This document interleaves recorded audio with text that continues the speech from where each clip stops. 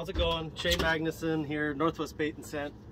We're out here at Brewster Pool. It's another sockeye season, and we just picked up our limit of fish. It's a little later in the morning, it's getting warm, but wanted to go over some tackle stuff, let you guys know what's going on so far. Typical sockeye setups: dodgers, short leaders, and smile blades and shrimp. But let's go over the details. So this was one of our hotter rigs today.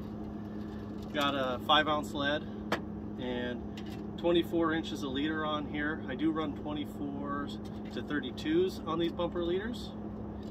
We got a size 0 herring dodger, a few different colors you can see down here, and then this is a 14-inch leader, so 14 inches from the top of the smile blade to the swivel, with a double hook setup here, a 2-aught with a little stinger treble. Now, I do come out here with some different colors. Pink was our better color today, but we come out with a moon jelly white and red, can be very good.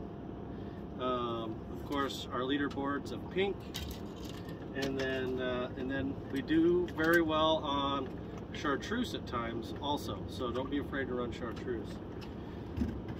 In our shrimp,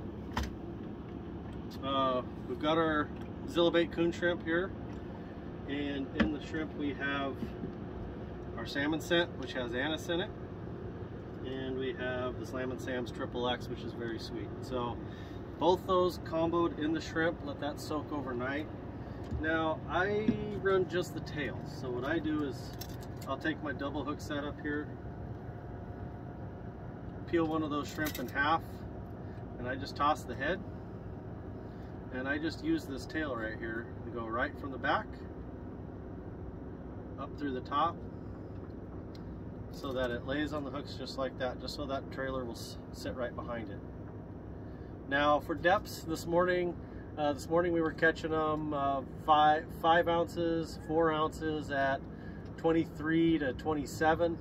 As the morning went on, we started catching more fish at 27 to 29, but they stayed relatively at the same depth all morning long.